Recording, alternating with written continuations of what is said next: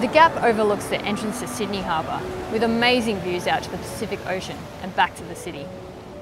This is one of my favourite places that we come on tour, not only for its sheer dramatic beauty, but it's a place associated with both tragedy and inspiration.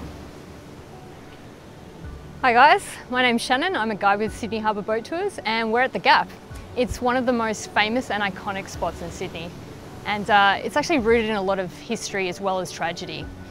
Now, if you have a look to your right, you'll be able to see an anchor. Now, this is the anchor of a ship called the Dunbar, and it was sailing all the way from England to Sydney in 1857. It was shipwrecked during a storm, down there just 500 metres from its final destination. There was no lighthouse back then, and 121 people perished with only one survivor, a man named James Johnson, who ironically went on to become a lighthouse keeper up the coast in Newcastle. I also love the Gap because it's home to a colony of fur seals who live at the base of these cliffs and often come inside the harbour to play and feed and give our boat tour guests a real treat.